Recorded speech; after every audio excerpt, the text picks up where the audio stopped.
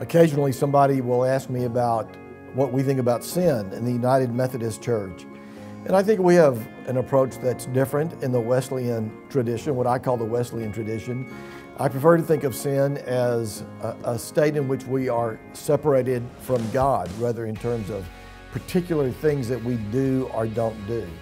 When we get up in the morning and we're in relationship with God and we say, God, I give myself to you this day, then when we're in perfect relationship with God, then we tend to make decisions that are based out of love, our love for God and our love for other human beings. When we're not in good relationship with God, typically then we're not in a good relationship with ourselves, and we make decisions that are based more on selfishness or self-centered concerns, and that's when we live more in a state of sin. In the Wesleyan tradition, of course, we always rely upon God's grace as the great antidote to sin or to separation from God. Want to learn more about United Methodist beliefs? Visit umc.org/beliefs. To find a pastor to talk to and a church to visit, try Find a Church at umc.org/FAC.